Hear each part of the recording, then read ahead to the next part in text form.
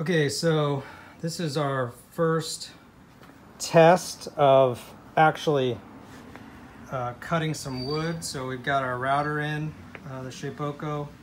We've got a V-bit, 90-degree V-bit in there. We got a clean piece of pine that we've cut to size and sanded. We got our program in there, so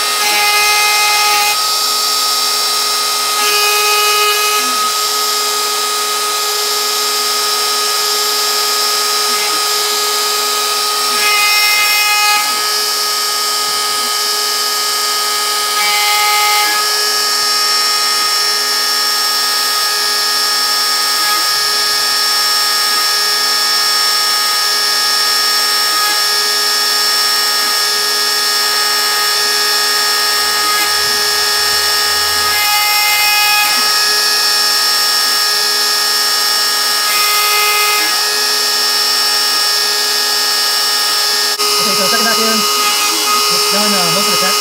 Working on that bottom. Looks like the middle text might be a little bit shallow. We're not sure yet. We're not sure if it's going to make a second.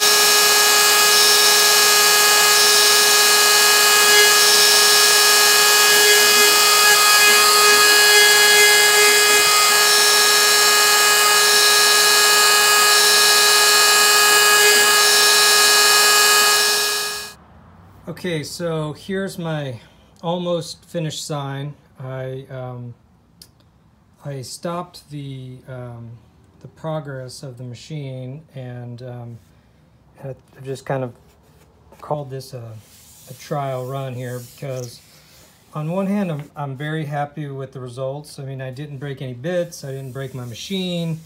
I actually ended up with engraved letters in this piece of pine. I have a great pocket cut of this buck here. The Matthews logo actually came out pretty decent, but there are things that I wasn't happy with, such as this. I'm making this for a friend, and so, you know, like this text here is not deep enough, and I think I've discovered why and how to fix that. You know, again, I think this came out pretty good, considering when it started, I wasn't sure what was going to happen. But again, I mean, it's pretty shallow. The logo is pretty shallow. So the other thing is here on this ear, this piece got really thin, and I was pretty unhappy with that. But then when I went back and looked at the logo, the actual artwork, this ear and these antlers actually touch here, and so there's very, very little space between, in fact, zero space between the ear and the antlers. So that's kind of why I ended up with that really, really thin piece there. But otherwise, pocket cut looks great. V cuts look good. Anyway, I'm gonna try it again. So I'm gonna make some changes, and then I'll give it another try tomorrow. So I'll let you know how it goes. All right, so again, this is my my carbide 3D Shapeoko XL.